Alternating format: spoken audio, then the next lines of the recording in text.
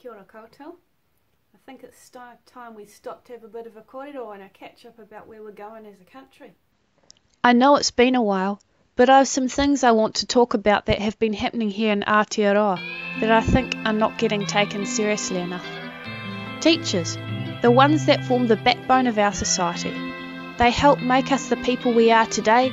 They help raise our kids equally, if not sometimes more so than we may do ourselves. And it seems that there's recently been a bit of a teachers' strike going on. Teachers in New Zealand are one of the most undervalued professions of our society, along with nurses, caregivers, and apparently anyone else who is directly in charge of looking after our society as a whole. If it's looking after others in any form, chances are it goes without saying that the industry could be a lot better. And as I say this, I wonder, how many of you guys think, man, I'm really grateful for those teachers we have. I really respect their profession. And sure, you might be thinking that now, while it's in your head, but I'm willing to gamble my entire cup of tea here, and trust me, it's really good tea. Got vitamins and echinacea and all sorts of good stuff in it. I'm putting my entire cup of tea on the line here because while you might be thinking about it all now that we're here mentioning it, in your normal day-to-day life, teaching is not what's at the top of your mind when you're thinking of respective professions and careers, nor is caregiving. It's the doctors, lawyers and possibly politicians, depending on what your political views align as.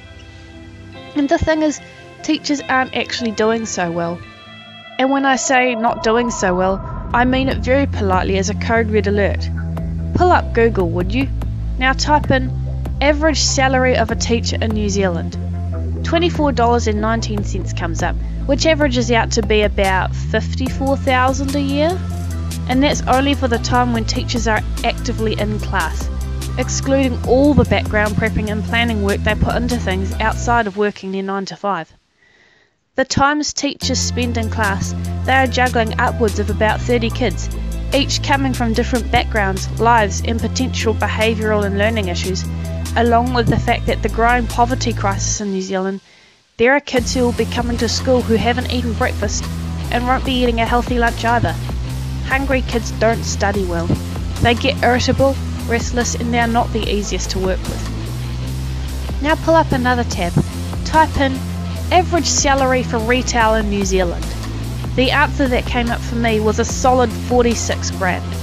That's a whole extra grand for 3 years without study, upwards of 3 years of very real student debt, which you will most likely spend your whole entire life paying off because, you know, teachers don't make enough to realistically pay the bills. And get this, that grand extra you get paid as a retail worker, that's an extra grand to not sit at home after hours, spending all night every night grading, marking and concocting up lesson plans for the next day. That's an extra grand to not spend every last dime of your paycheck on resources and supplies because schools aren't getting funded enough to help the kids who aren't making it. And on top of that, 50% of working teachers are burning out within the 5-year mark.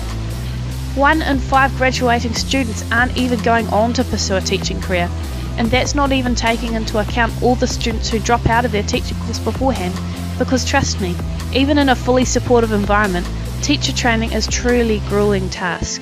It's not something you can just realistically undertake if you don't have that 100% passion there, but even with the passion, we're not coping. So what gives Aotearoa? Why aren't we valuing these people who are sacrificing everything to look after our kids as their own? Why don't we seem to care that these teachers' mental health, physical health, social and psychological well-being is going down the drain over what is quite literally our future? Why can't you offer at least a scrap of humanity to think about the fate of your own children? Teachers are getting burnt out before the battle has even properly started. We have children quite literally starving because they aren't getting the resources they need. We have children in dangerous home situations. We have one of the highest suicide rates to date, and that's a number that keeps rising. How can we expect any of us to try and battle this if not even our schools are a safe place? The one place we were meant to learn and grow and prepare for our futures. When our teachers struggle, we all do. And you would think that if nothing else, we could at least act like we cared. So what gives New Zealand?